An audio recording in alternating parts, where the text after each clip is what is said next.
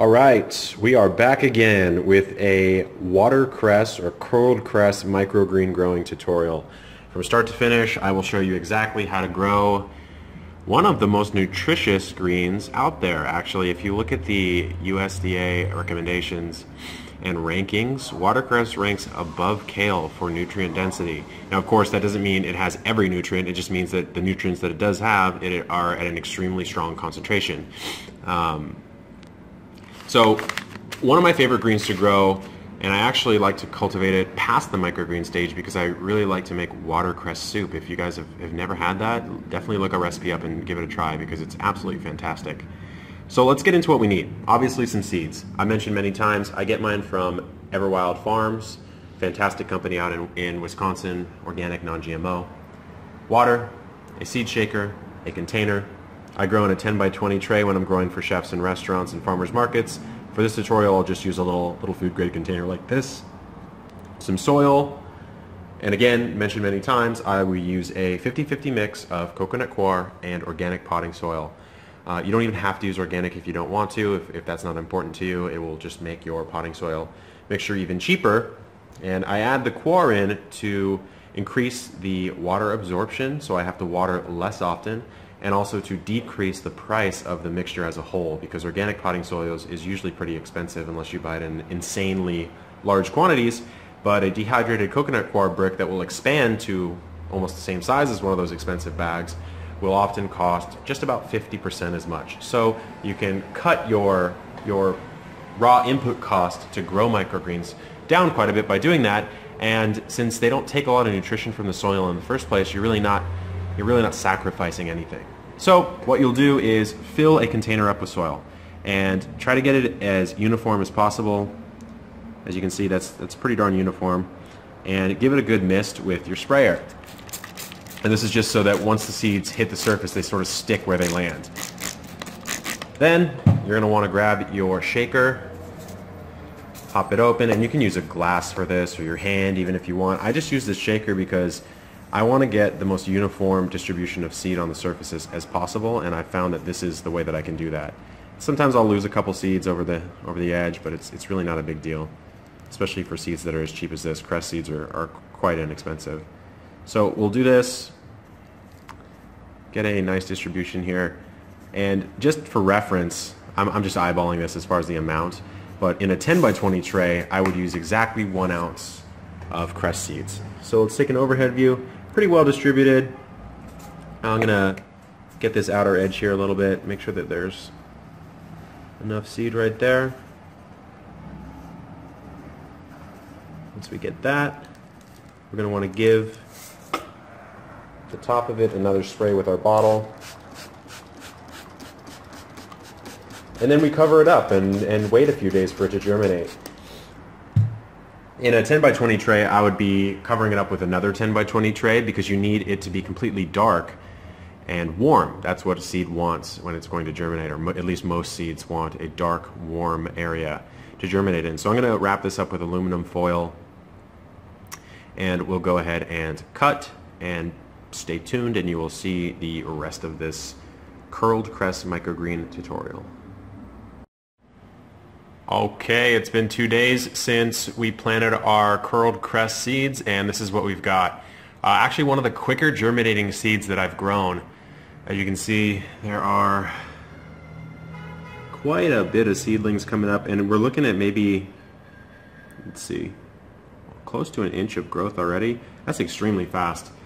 Just as reference, I have basil microgreens in a tray right now that are going on 4 days and barely germinating at all, and just shows the disparity between different types of seeds. So what I did here for the last 2 days was basically lightly mist this, not even too much because the soil's pretty moist and I don't want any mold to develop. Just lightly mist it.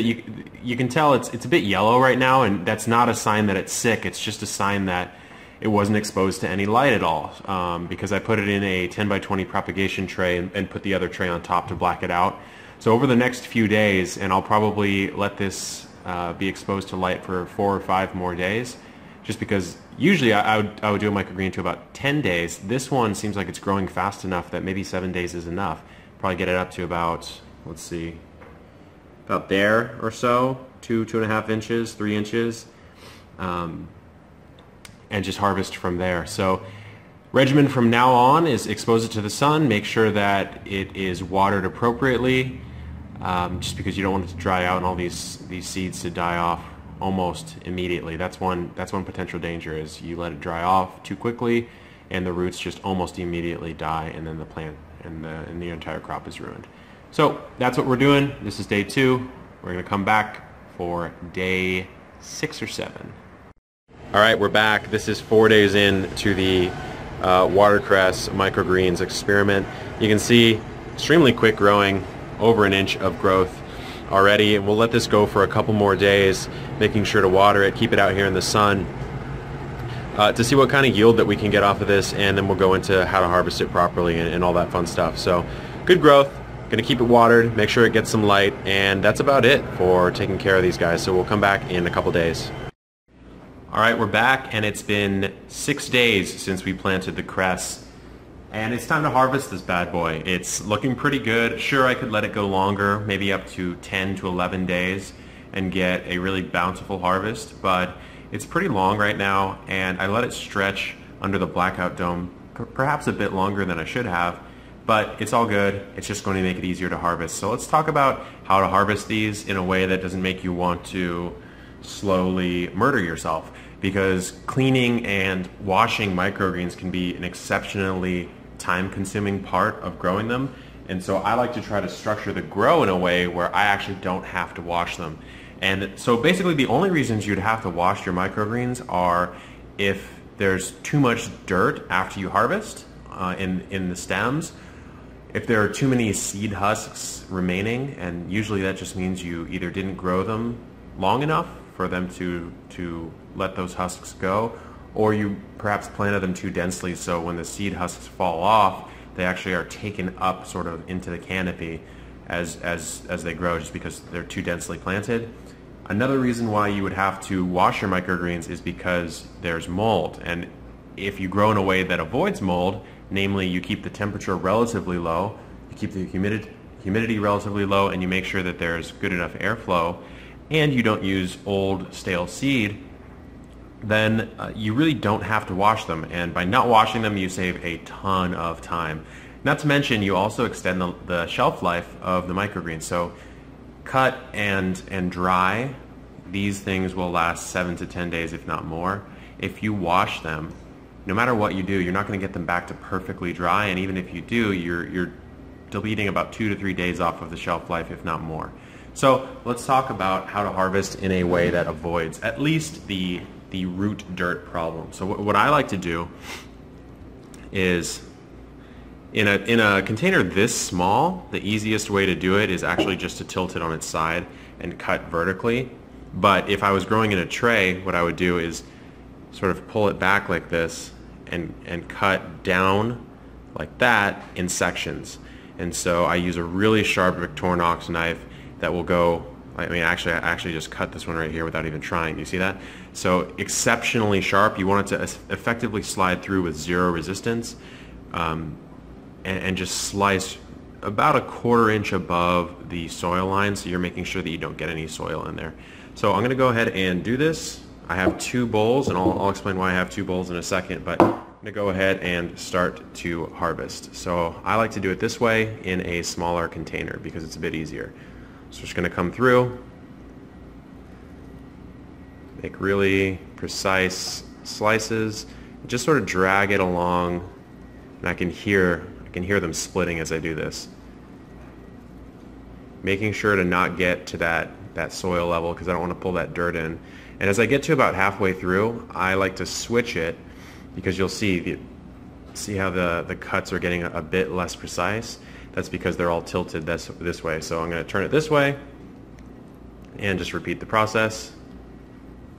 Now, no matter what you do, you are going to get some debris.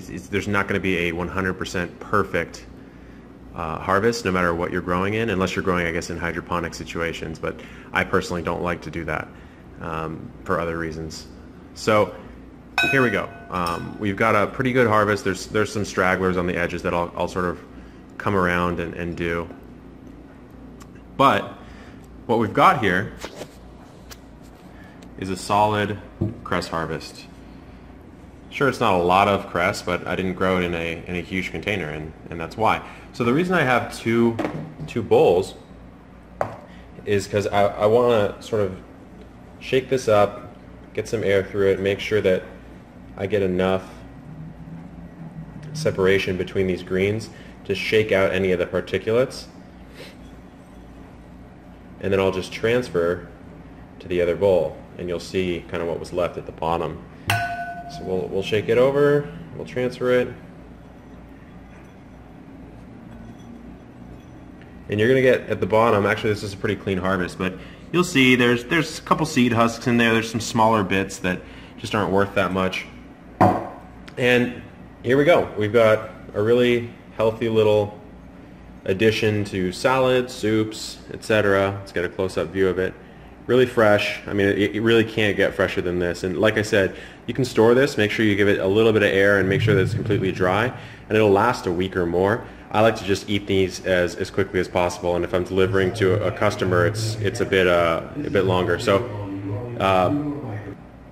So this has been watercress microgreens, or curled cress microgreens.